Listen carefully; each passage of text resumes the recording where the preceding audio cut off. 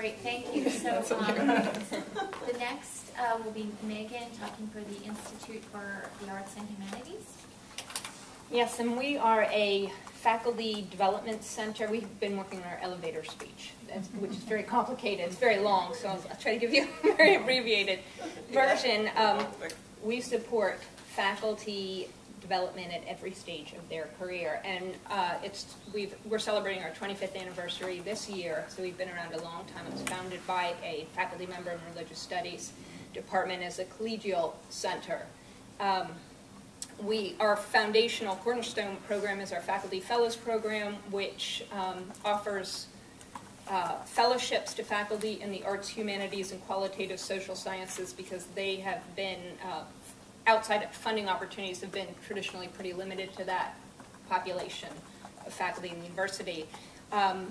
More recently, now about 10 years old, is our Tyson Leadership Program, which is a university-wide program that supports leadership, faculty leadership in its broadest sense, not just training faculty to become administrators within the university system, although Holden went through that and Karen Gill went through that. Several of our academic leaders have gone through this program, but also for faculty to become leaders in every part of their professional life.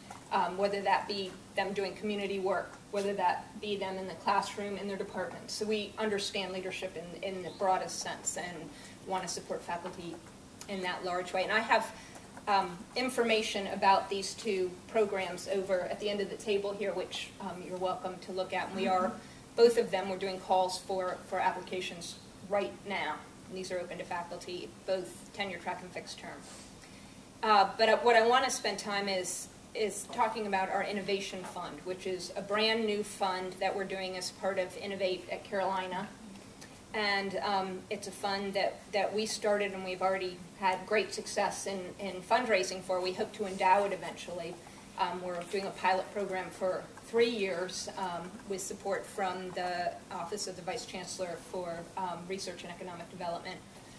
And this fund is Dottie and Gaber are some of our funded groups. We did a call in the spring and we got 60 applications. Again, this is university-wide, but it's a call to faculty who are working collaboratively on an interdisciplinary level, who are doing work, innovative work, relevant to the arts and humanities.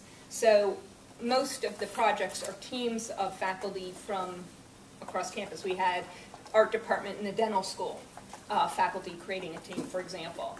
So out of these 60 applications, we selected 5 for funding, but we're trying to develop a very different kind of funding model for scholarship, especially in the college.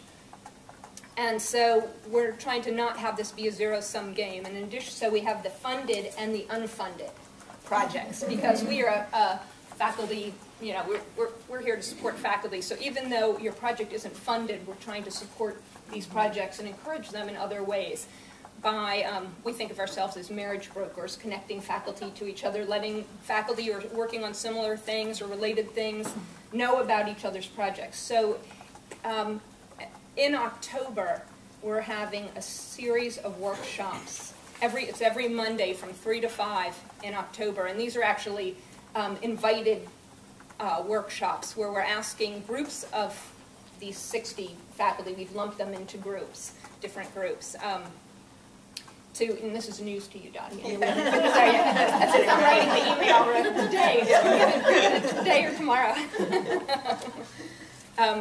We're having these workshops where we're asking faculty to present. They're giving micro talks. They have 5 minutes like this. We're going to hire you.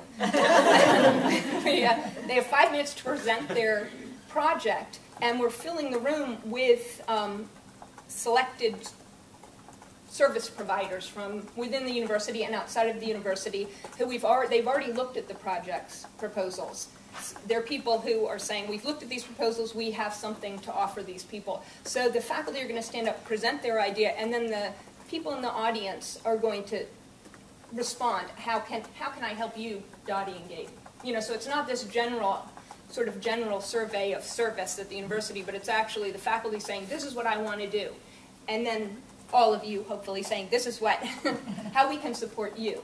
So we're trying a new model, and I would really love to get any of you who might be interested in supporting interdisciplinary projects in the arts and humanities to give me your contact information, because this is new and we're trying to establish relationships. But this will be an endowed fund, so this will be a long-term opportunity to learn about what faculty are doing and what support they need to accomplish their research interests. I think I'm out of time.